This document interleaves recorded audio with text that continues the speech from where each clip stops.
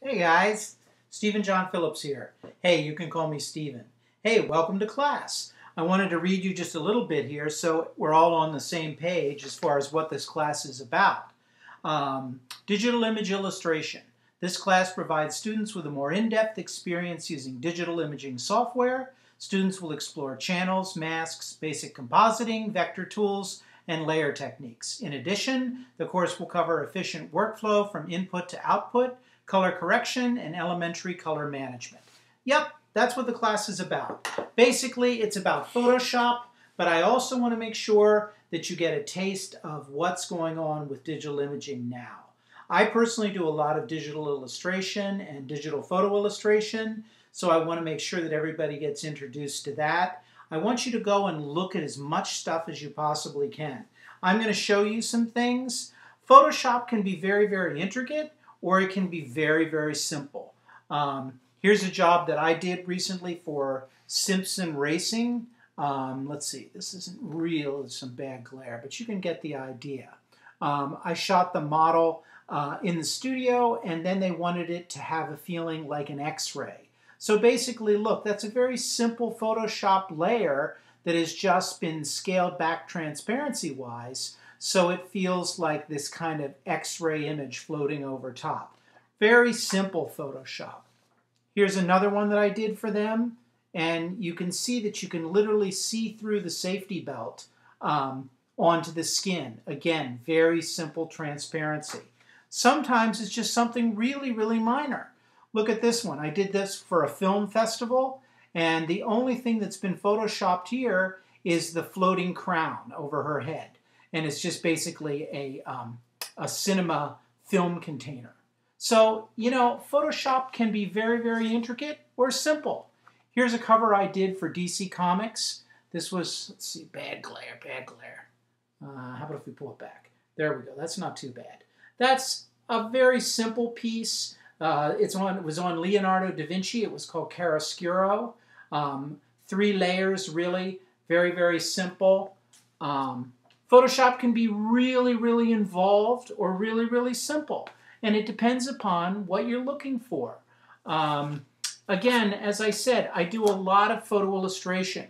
Here's one that was for the diagnosis and treatment of migraines. And this one was all about migraine headaches. So they wanted it to be, I shot this figure, the model, and then it's basically a stock shot of thunder and lightning, and basically it's just photoshopped over top. As I mentioned, I do a lot of stuff for comic books and graphic novels. I've done 3 graphic novels for DC Comics. This one was called I Paparazzi, and when you look at it, it is basically a photographic comic book. And this one got pretty involved. I worked with another artist, Stephen Park, on this, another digital artist, just because the amount of time on him was absolutely incredible. Here's another one I did called Veils, and this one, again, has some very intricate photoshopping going on.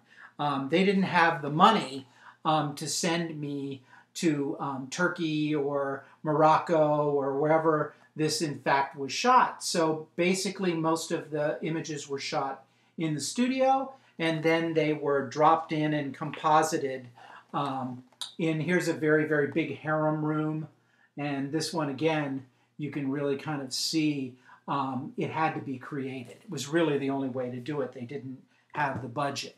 Here's another one I did for DC on Edgar Allan Poe, and this one again was done the same way. Basically shot in the studio, and a lot of the backdrops and whatnot were all put in Photoshop. Okay, so if any of you guys really want to see any more of this stuff, you can just go to my website, which is just my name, and it's www.stephenjohnphillips.com. So you can go there if you want to see anything. Let's see, let's look at a few more things. Again, I get a lot of work for kind of alternative techniques. Again, some are Photoshop, some are actually, some of these were actually shot and done in the darkroom.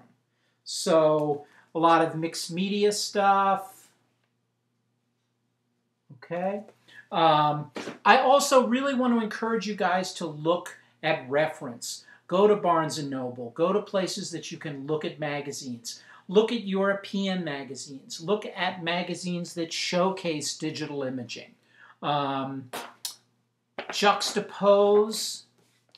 Juxtapose does a lot of unusual art and culture.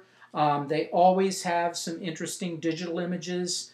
They also have, here's some images that were actually shot with pinhole cameras. This artist makes these incredible pinhole cameras out of everything from skulls to just about anything, you name it. I have High Fructose here is another magazine that you can look at that does a lot of really unusual things with imagery that has been manipulated. So definitely look for High Fructose magazine. Again, these are all publications that you can find. Look again at European photo magazines. This is French Photo. This was one that was done on David LaChapelle, sort of big, well-known fashion photographer. Go to the comic book store, not just because I work in comics, but there's some really, really interesting, innovative things going on, especially in digital illustration. These covers were all done in Photoshop as well. Photoshop now enables you guys to do things that you could never have dreamed of doing. It used to be when I first started photography, if I wanted to do something really unusual, it had to be like cut and pasted and then rephotographed and airbrushed, and it still wasn't believable. Now you can do something incredibly believable in Photoshop, and so the sky's the limit.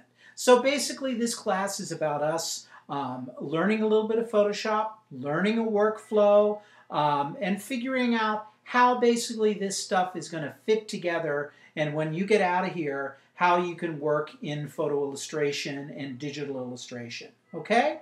So, look, I'm ready to go. I hope you guys are ready to go. We're going to get started on Thursday. And, you know, again, call me Steven. All the information is in the actual class for my office hours and whatnot. But I kind of like to do these videos because I think it helps when you see somebody and know that it's like a person on the other end. Okay? So, look, I look forward to seeing everybody. I'll see you in class, and let's have a great time. Okay, bye-bye.